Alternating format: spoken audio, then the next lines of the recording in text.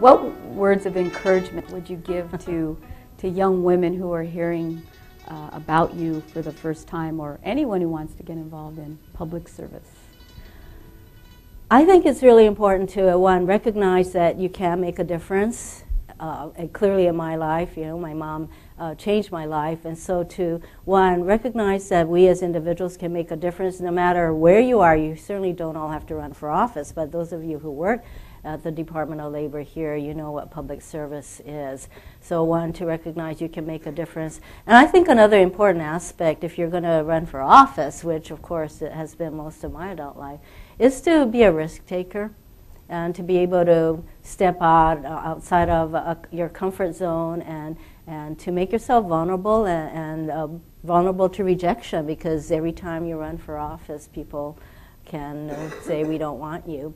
So those are two things. And then my predecessor, Patsy, Mink, who I really admire because she was the first woman of color ever to be elected to Congress, and she represented Hawaii. But she and I shared something in common, and that is that we would always tell people, you have to show up. Half the battle is showing up. So I would say that in a nutshell, maybe those three things. Know that you can make a difference, to take some risks, and show up, and keep showing up.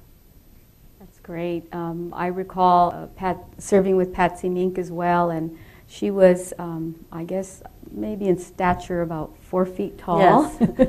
But a powerhouse of a woman, yes. Who had very strong convictions. And I'll never forget one day we were on the floor, and I think we were talking about issues regarding underrepresented groups, and she urged me to speak up on the floor. She actually demanded it. Yes. And I'll never forget that, because here she was standing right yes. next to me, about so high, and she was just telling me, Hilda, you have to speak up, you have to say something.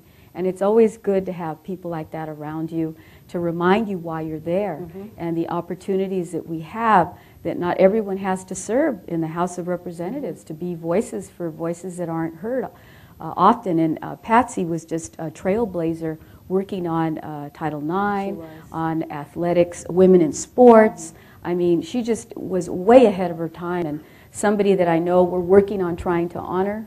We have honored her in the past in the House, but I know that it's often hard for women of different ethnic backgrounds to consider running in public service or just putting themselves out there. Part of it is, I know in my own culture,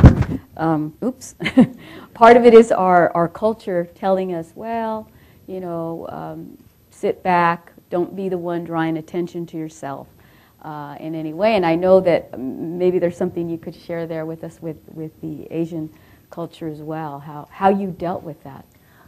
I think the Asian culture, basically, we're not confrontational, not particularly verbal, and clearly in Hawaii, that definitely is our culture. And I think that the API community on the mainland, as we in Hawaii refer to the continent, that they've had to become, I think, a lot more aggressive about certain things, because I think the racism that they encounter, the Chinese, the Japanese, the Filipinos, the minorities on the mainland have had to deal with overt racism, which was not quite the case in Hawaii, although there are subtleties in Hawaii.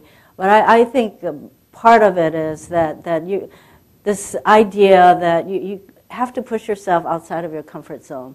And I've personally had to struggle quite a bit to, and I still struggle with that, which is to be verbal, to be an advocate, and to push myself out of this narrow, comfortable range of behaviors that most of us are very happy to be in. But the thing about politics, Hilda, is I know you've had this experience too, I certainly did, is that, you know, here you are, you can be living a very private life, and that's comfortable, but when you run for office, you have to go this way, and you have to talk with people who you've never met before, and suddenly, you know, there you are. I remember the first time I ever ran for office, which was in 1980, and I had run other people's campaigns for office, all males, and when I ran, I remember knocking on a door, and I completely forgot what I was running for.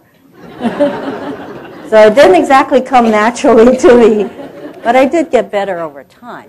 But really, we have a culture, the API culture, which is not very verbal or confrontational. And I think that there are, and I'm not saying that one has to be obnoxiously aggressive or anything. I really do value the different cultures and the perspectives we bring. And I think that when we talk about diversity, it's really important that people who are in positions of decision making reflect the populations.